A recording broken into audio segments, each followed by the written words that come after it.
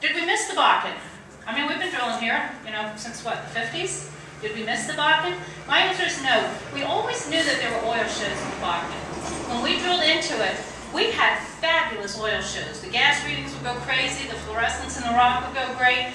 The drill company, or the oil company would say, drill stem, test it. Pull all the pipe out, run a test tool, see what you get out of it. We'd get mud. We did not get fluid moving out of it. And wherever those rock chips are, you can kind of understand why we didn't. There's low perm and low porosity in that rock. That's referred to as an unconventional reservoir.